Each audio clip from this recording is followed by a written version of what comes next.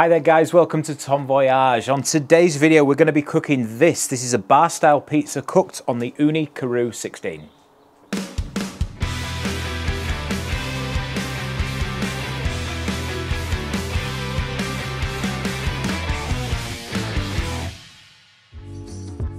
So bar style pizza is traditionally found in North America. It's the kind of thing that you would slice up into squares and eat whilst watching a game at the bar.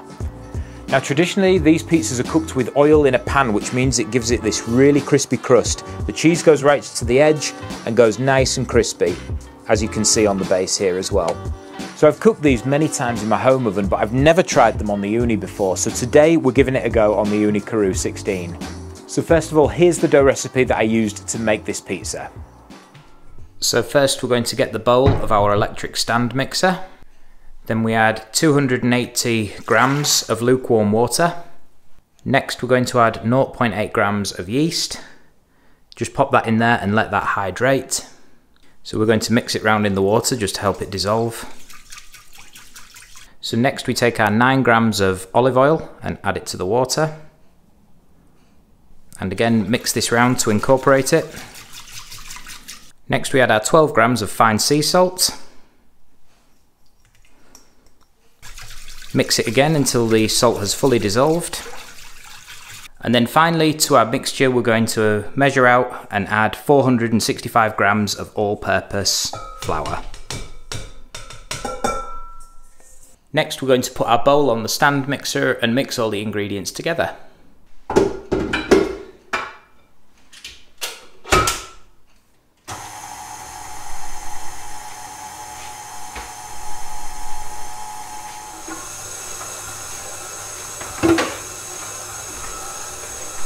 So after a few minutes your dough should be in a ball like this.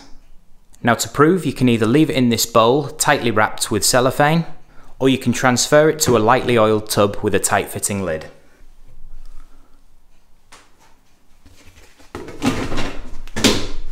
Now we need to leave the dough at room temperature for 6 hours for the first proof. So it's been 6 hours and now our dough looks like this. So it should have doubled in size, so now it's time to remove it from the tub and to divide it up. So we need to lightly flour our work surface and remove our dough from the tub. Sometimes I like to use one of these spatulas.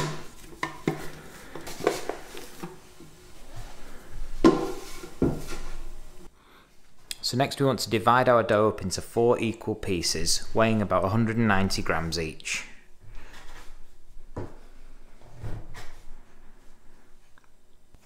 Once you've weighed out your dough, you can ball them up into nice smooth balls.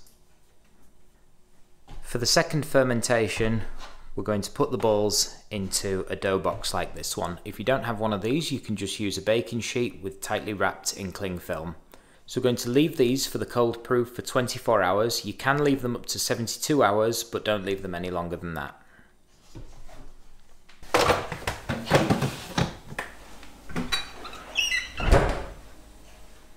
"24 hours later and your dough should look something like this. Now you need to leave it about 60 to 90 minutes before we cook. That's because we need the dough at room temperature to make it stretch more easily.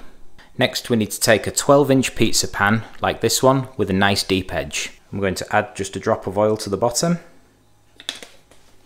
and spread that around.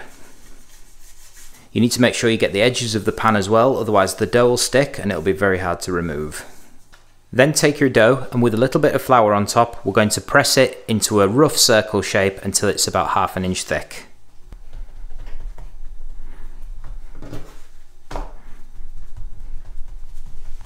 So add a little bit more flour to help it stop sticking, and you can rotate the dough and flip it as you see necessary.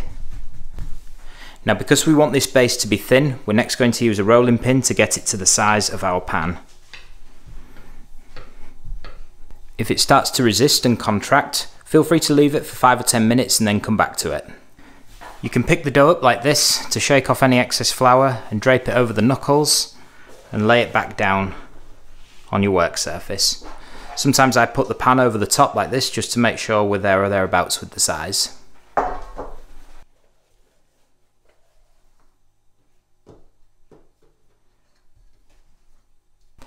Once the dough's in the pan, you can push it to the edges using your fingers, because we want to make sure that the whole base is covered in the pan. If it doesn't quite reach, don't worry, just leave it for 5 or 10 minutes and then come back to it. So now we're going to add some sauce.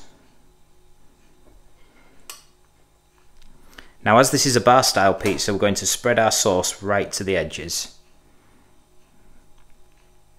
Next, we're going to add our cheese, and we're going to do the same with the cheese. We're going to spread it right the way to the edges so that it gets nice and crispy on the sides of the pan. And now for toppings today, we're going to go with a traditional pepperoni pizza.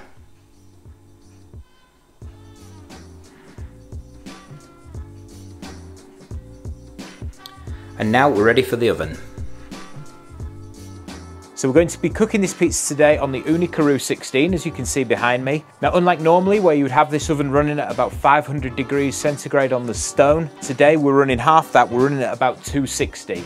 This pizza is going to take longer to cook, so therefore we need a lower temperature and we'll cook it for longer, probably somewhere around 8 minutes. After that, we're going to remove it from the oven, take it out of this pan and pop it directly onto a pizza peel. We'll pop it back in the oven, cook it for a couple more minutes just to really brown that base and make it nice and crispy. So it's always handy to have a pizza peel with some semolina or cornmeal on it ready to go, and a spatula to help you lift it out the pan. So in it goes, and we're going to keep it as far away from the flame as possible, so as near to the front of the oven. If you find your oven's getting a little bit too hot, just turn the flame completely off for a couple of minutes and let it sit there at a steady temperature. You can always turn it back on if that heat starts to drop too low. So a couple of minutes in, remember to turn your pan. We're going to turn this 180 degrees because it's getting really hot on that side now. So it's actually cooked quicker than expected. In only 6 minutes, our pizza now looks like this. So it's time to take it out of the pan and back in the oven to do the final browning. So this is where we need our spatula. I'll keep one of them glove on actually. And we're gonna just cut around the edge and release it from the edge of the pan. Okay, so let's get our peel ready. And this is the moment of truth. Hopefully it will come out nicely onto there. So as you can see, it looks good on the top, but the bottom still needs a little bit more color. So we've put the flame really high on the uni to get that stone nice and hot. So once our pizza's back in, it's going to give this crust a nice golden brown color. We've just checked our stone temperature, it's about 400 degrees, so we're going to launch our pizza back on, but we don't really want the top to cook anymore. So as we launch that pizza in, I'm going to immediately turn our flames down to the lowest setting. So all that heat from the stone is now going into the base, which is going to give us a nice brown crust. Okay, so it's only been probably 90 seconds longer on there, and we actually ended up turning the flame completely off because the residual heat in the stone was doing a fine job of cooking the base, and we didn't want to overcook the top. But as you can see, it's finished the base lovely. We've got a nice brown colour on there. So let's cut this up and give it a taste.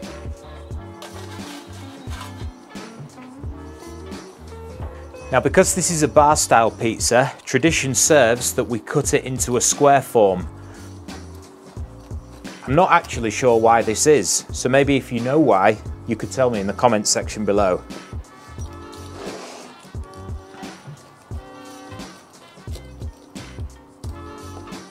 Man, this really smells amazing. I can't wait to try it.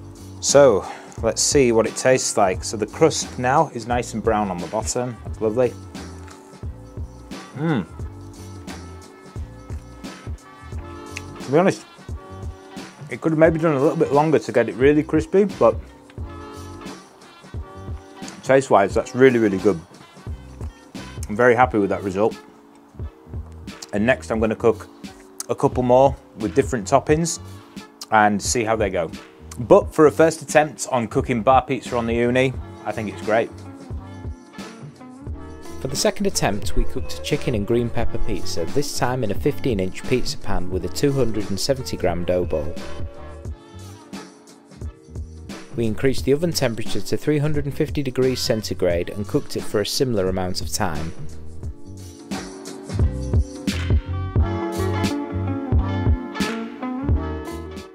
This time the base came out more well done, crispier, and I think gave a better finish.